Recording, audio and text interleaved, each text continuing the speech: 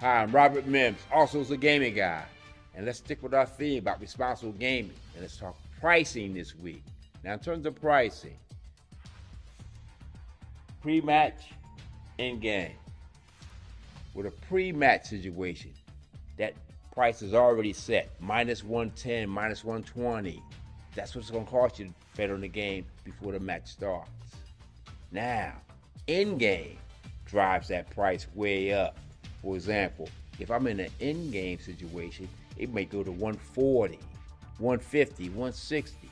So that means I have to hit that bet twice at that price in order to recoup a loss at that same number.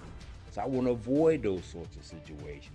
I'm looking pre-match and then looking at an advantage during the course of the game, but never at a high extended price, because the price will kill me and cut into my bankroll. That's smart, responsible gaming, and that's one reason you'll follow me. Follow me on Twitter at GamingIM. Look for more tips on how to be smart as well as responsible and keep the money you make in your pocket.